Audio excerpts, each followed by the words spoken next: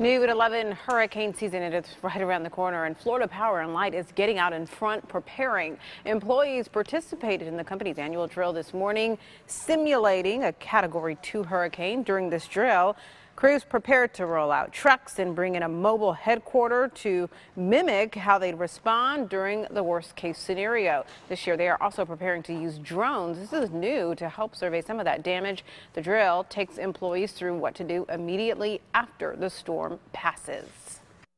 One of the things we would do immediately or very soon after the storm clears, and in some cases before the storm clears, is set up staging sites and pre-position some of our personnel and some external personnel so that we can be in the game, if you will, as quickly as possible after the storm clears to restore power as safely and as quickly as possible.